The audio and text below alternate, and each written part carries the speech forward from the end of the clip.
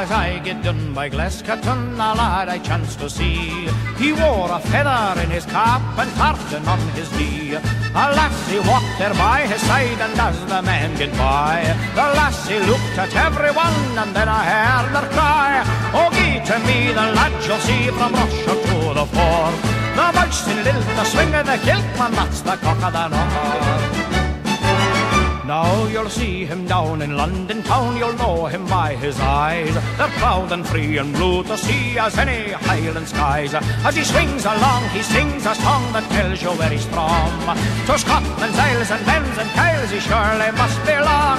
Say gie to me the lad you'll see from Russia to the fore.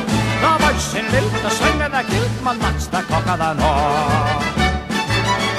There's your Irish Dan Bigorra, and your Englishman, your Dovey Bach from Wales, your Spanish Joe and your Frenchy Beau, and other kinds of males. The lads, they say, from USA are very hard to beat.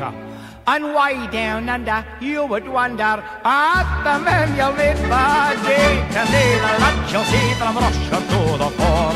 The voice in lilt, the swing of the kilt, man, that's the cock of the north. Oh, the lads who come from Inverness, from Perthshire or Kintyre, will meet a lass, and soon will hae her bonny heart on fire. She'll know the lad, she'll want him mad, she'd even join his clan. She kens the other lad could love her like a Highland man. Say gie to me the lad you'll see from Russia to the fore.